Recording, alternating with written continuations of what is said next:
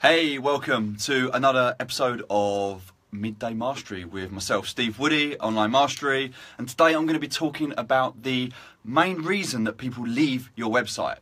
So the last couple of videos that I've done, I've talked about sales funnels and I've talked about other things that you need to consider.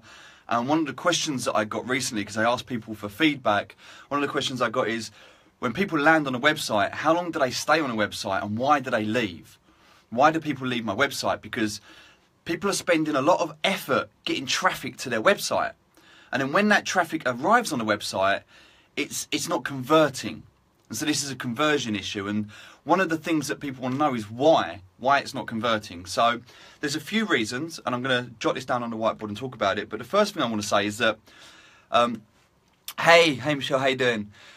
One of the things I would say is that if your message in your advert, or if your message in your whatever it is that you're doing to drive people to your website, if that message is different to the message on your website, people are going to find an incongruency.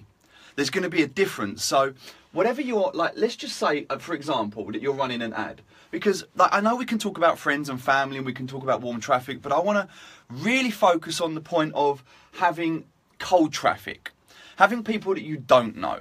So if you have people that you don't know come into your website, and they land on your website, if the message that you deliver here is different to the message that they see here, there's going to be a disconnection.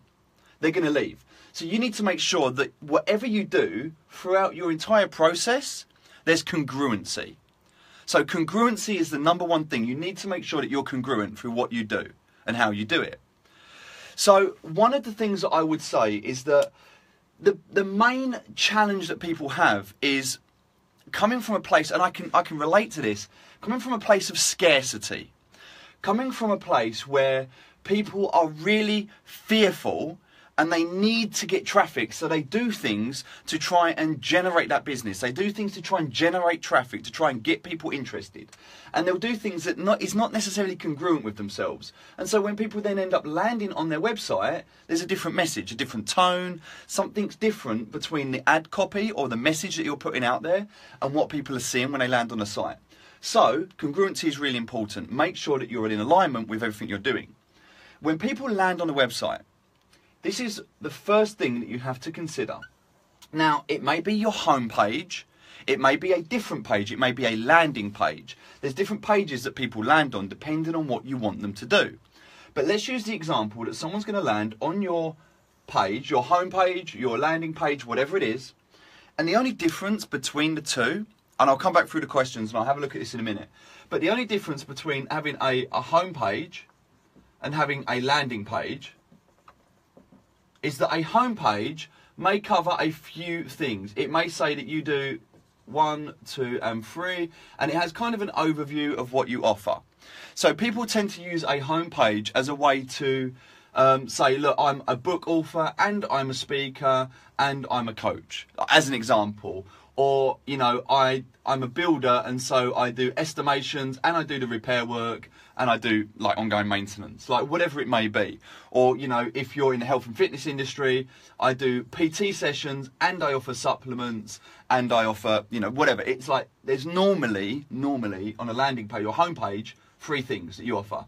And you might talk about your blog, and you might talk about having an opt-in, and you might talk about your core services, and you might have some testimonials, but it's more of a generic message. Now, what most people do is when they're sending people to their website, they'll just run people directly to their homepage. And that's okay, there's nothing wrong with that, but the reality is that if you're targeting someone specifically and you're sending them to your homepage, they're just then left to fend for themselves. Or if you say, what's your website? And you send people to your homepage, they're kind of just left to fend for themselves. They do their own thing, they land there, they go and do whatever. If you've got a targeted ad, if you know the pain and the problem, we talked about this in previous videos, if you know the pain and the problem and you've connected with your customer avatar, then you're going to have a very specific message with them. If you've got a very specific message, it makes sense to send them to a very specific page, i.e. a landing page. And when they land on this page, when they get on the landing page, the first thing that you need to do is you need to let them know that they are in the right place. Sorry, my pen's done. I'm going to see if I've got another colour here. They need to know that they are in the right place. Okay, so you need a headline, and this needs to be a clear headline. You need a clear headline that lets them know that they are in the right place. So it could be anything. It could be, do you want more traffic in your business? Would you like more conversions in your business? Would you like to lose weight? Whatever it is, whatever. Like, there's no right or wrong reason here. You have to test. You have to use a headline, and then you have to have a variation of your headline, and you basically test to see which one works best, and then you just keep improving and improving and improving and improving and testing. And I talk about this all the time. It is always about testing. Always about finding what works for you, and then finding a better version, and just keep improving it, improving it, improving it until you're happy. Okay, you should always be testing. Once you've got your clear and compelling headline, this needs to do two things. For them, what it needs to do is let them know they're in the right place. They need to know they're in the right place. And it also, it's called the hook. So it needs to hook them in to want to know more. It's got to make them want to continue reading. This needs to get my attention and make me want to continue reading. That's it. Psychologically, that is the only purpose of the headline. Am I in the right place, and do I want to know more? Am I in the right place, and do I want to know more? That's it. Then, because this could be quite creative, you could play with the creative right side of the brain, you could make it playful, a little bit intriguing maybe. There's lots of ways that you can do it, and you can look at some great examples. Like Airbnb used a great example. Theirs just said, welcome home. Now, if you know Airbnb and you know what they stand for, you'll know that, you know, they're about home away from home. They want you to feel comfortable, not in a hotel environment. So welcome home. It was really, really good, and it worked. So you have your headline. Underneath your headline, you may have like a description or a slogan or a little bit of text that's a little bit more logical, that talks through a little bit more of what it is that they're going to get or they're going to do. So this is the hook, this is the intrigue, this is letting them know in the right place, and this just backs that up. So this could be, do you want more traffic? I'm just giving you an example. I'm literally just pulling this off the top of my head. Okay? And as an example, and this could be, we can get you 4 times more traffic in your business without spending any more money on adverts. Does that make sense? So that's how you can have a headline and then a sub-headline. So the headline is like hooking them in, the sub-headline is like giving them information, and then the thing that you need underneath is a call to action, a button, something that is clear, something that stands out, something that they can see is something to click on. And this could say, click here, because you're giving them an action. You're giving them an action, you're telling them what to do. Click here. 2, get started. Okay, click here to get started. If you put that on there, then they know that if they click here, they're going to get started. So, here is my hook, here is what I'm doing, here's what to do next. One of the biggest problems that people have is they don't resonate with the person. There's not congruency between sending them to the page, and when they land on a page, you need to continue that congruency. You need to let them know what they're getting, why they're getting it, and how they can get started. You always need to take them through step by step what it is that they need to do. And so, even on your homepage, this is called the hero section. They call it the hero section. It's the top section. It's the first thing they see. And if you imagine, there's an imaginary line here. This is called the fold. Now, the word fold comes from, if you remember newspapers, the way that newspapers used to be stacked up on the street is they would be folded in half. And so what would happen is you would see all of the most interesting information on the newspaper that would make you want to buy it. And so when the newspaper was folded in half, the first bit of the newspaper that you saw was called the fold, above the fold. So everything above the fold on a website is what is initially seen when the screen loads. Okay, so it's the first thing that they see before they scroll down. Now, this is going to change because depending on what browser they're on, depending on what size monitor they have, depending on anything that they're using, there's so many different variations, this imaginary line could change. It could be higher, lower. But what you really want to try and do is maximize this space. You don't want to try and cram too much in. Look at Google, one of the most visited websites in the world, and all it is a search box. Okay, white space is a good thing. Letting things breathe is a good thing. But you need to have a headline. You really need to have a subtitle or something that explains the headline, and you need to have a clear call to action. so that people know what to do. If you can just get that stage, that's all I'm going to do in this video. I'm not going to make this too long. I'm not going to go on too much. If you've got any questions about this, and also, if you've got a landing page, I'd like to see it. Post a link below to your landing page, because I would like to see your headlines. You can look at Spotify, Uber, you can look at Slack, you can look at Wunderlist, you can look at Airbnb, you can look at all the big companies and what they do. They invest a lot of money in this sort of stuff. Talk to a lot of the good copywriters, look at the Mike Dillards, the Frank Kerns, look at the Tony Robbins, look at Russell Brunson, look at all of the people out there who are doing this, and look at what they're doing, and look at how they're doing it. They're hooking you in. They're making this intriguing enough for you to want to learn more. They're telling you what you're going to get, and then they're telling you how to get it.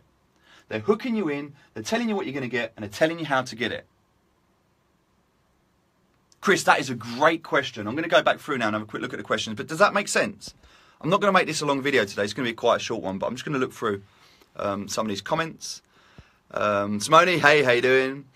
So what happens when you offer two lots of services, one for individuals and one for organisations? Well, that's a great question. If you have two lots of services, one for individuals and one for organisations, and you have two separate landing pages. Have a landing page for your individuals and have a landing page for your organisations. And any of your ad campaigns that are going to individuals, go to that landing page. Any of your ad campaigns or any of your marketing or any of your messaging for an organisation goes to that landing page. A website is just a collection of pages. That's all it is. Website, people get so caught over website. Forget the website. You've got to imagine, we talked about sales funnels and we have a process of taking people from A to B. And that's all this is. You're taking people from A to B, from their problem to their solution. And so the landing page is the first step on that journey. So it's where they land for you to tell them more, for them to be able to carry on to the next step. And there's other things that we can put on a landing page, and I'll cover that in other videos. We'll go through that later. I don't want to get too caught up in the mechanics of the entire page and the other things that you need to add in. I just really want to work on the hero section. I want to really look at the first thing. You've got about 3 seconds. When someone lands on your site, you have about 3 seconds for them to go, I'm interested or I'm not. And it's not about design. I mean, it needs to look okay, but it doesn't need to be like professionally designed to like such a high level. But something to consider is also what a lot of other people do, is the background. Because what a lot of people do, and I've seen this, and this is crazy, a lot of people have a really good headline. They have a clear subtitle and they have an obvious call to action, and then they have a random image that has nothing to do with it. Like a random image. Whatever your background image is, either have it clear and clean so it's not distracting, or if you're going to have a photo or an image, have it so it's got a filter on the front of it that darkens it out, because you don't want the image to be the main attraction. You want the resonation needs to be within the copy, within the content. They need to read it and see it. If they can attach what you're saying to an image that actually sort of extends that, so like you can read this and then there's an image that goes with it, that's great. Use it to go with, but don't use it to fight or to overpower. Too many people have these crazy backgrounds, and people are focused on the background and not on what they need to be focused on. Remember, the only thing here that you want people to focus on is this call to action. They need to read this and understand that they can go from here to here, because we're getting them to take action. We're getting them to take the next step. So that's what we need. A lot of people are using videos in the background, and that's fine. Toggle, T-O-G-G-L, is a great example. Time tracking software. We give you software so that you can track your time and the things that you need are important to you. And then they use these videos of different examples of people tracking their time, which is really, really good. Works really, really well. So if you're going to use a video, that's fantastic, you can, but make sure it relates. Like on Airbnb, their background video for a long time was people going in and meeting the hosts and relaxing and being in these homely environments, but in other countries. And so it resonates, it goes with it. You know, you look at Uber and you look at their background and it's a nice car that you're being driven around in. So whatever you look at in terms of the background, it needs to relate. There needs to be that congruency. I hope that makes sense. I'm going to look through some of these comments. Just any questions you got, let me know. I think I suffer from this issue. I offer service to individuals and market that on Facebook, but I'm also a HR consultant and serve businesses. My site covers both. Maybe you need two separate websites. Maybe you have a website for individuals and maybe you have a website for organisations. Maybe you have the same website but you split it. But I would definitely I had this conversation yesterday with someone, and I can't remember what it was. I was talking to somebody and they were saying about they had two different services. Oh, that was it. It was a photographer. I was talking to a photographer, and this photographer said they wanted to do corporate branding and they also wanted to do weddings. And I said, great, that's two websites. And they were like, oh, no, I want to do it together. There's 2 websites. That is 2 websites. You have a wedding website and you have a corporate branding website. The 2 have nothing in common. And the people that are looking for a wedding probably aren't interested in corporate branding. And if you start mixing that message, because there are a lot of wedding photographers who only focus on weddings, who are going to get the attention of people that want a wedding. And you have corporate branding photographers who only focus on corporate branding, who are going to be getting those customers. If you're giving 50% of your energy to 2 different places, who do you think is going to win? The person giving 50% of their energy or the person giving 100% of their energy and attention? Okay, you need to focus on one thing, one outcome, one mission, one purpose, one step. One thing. Just do the next thing. That's all it is. You remember back to my last video when I talked about the guy getting shot? You don't tell him he's been shot. You give him some morphine. You take them through the step-by-step process, one thing at a time. You can let them know the big picture. That's okay. But you don't want to overwhelm them. That's why I'm not giving you the whole landing page today. I'm just giving you one thing. Just do this first. Apply it to your business. And then come back and we'll look at the next thing. So hopefully that helps. Nothing wrong with having 2 websites if that's what you need. Or just having 2 separate landing pages. Cool, awesome. Hello everyone, Avnish, Rhett, hey. So should we steer clear of rotating banners? Such a good question. Personally, I can't stand them. I think they're a distraction. Specifically because of what I've just spoke about. Rotating banners. Focus on one thing. What is a rotating banner? It's many different things. It's factually proven that people do not look past the first slide. And also, and I'm going to give you an example here. Imagine this. You've got this thing and it says, I want you to do, or check this out. And you're like, oh, it's gone, next one. Oh, it's gone, next one. People are thinking about too many different things. You're trying to capture their attention, right? But it's like, oh, I want to let you know everything I do. I want to let you know everything I do. I want to give you this and this and this and this. It's too much. One thing. How to get started. If you go onto my website and you look at the very top of my website on onlinemastery.co.uk, there's a little button and there's a button at the top and it says get started. There's no rotating banner, it's one thing. I want you to get started. When you click on that, I'll ask you a series of questions and that will point you in a direction. So instead of having a rotating banner that offers everything you do, have a simple questionnaire that points people to what they need. So you can give them what they need. So rather than sort of projecting, I think you want this, I think you want this, I think you want this, you ask them, what do you need? Okay, you need this, here it is. Now it's different for shops, e-commerce shops. I understand you've got products that you want to push, you've got things you want to promote, there's ways to do it. I'm not saying rotating banners don't work in some situations, but for the majority of cases, for small business owners, for people who've got products and services, a rotating banner, it takes up a lot of retail space. I see the logic behind it, but it's been factually proven now it just does not work. It doesn't convert. People don't click through on it. And a lot of the times you spend a lot of time designing it. They slow the website down. Google doesn't like them that much. There's a lot of challenges with them. You're better off just to scrap them and have just one hero section with one thing. Focus on one thing, get them to the next step. That would be my advice. Hope that helps. Just shared your video. Thank you very much, Will, for sharing it. I appreciate it, mate. Just let me know. Vinny, hello. Mike Daniels, hey. So, guys, if you've got any questions, I'm going to hang around for a couple more minutes, but this is going to be quite a short one today. I don't want to sort of go over too much. One thing, right? Work on your hero section. Have a look at your homepage. Start there. Then if you've got landing pages, have a look at those.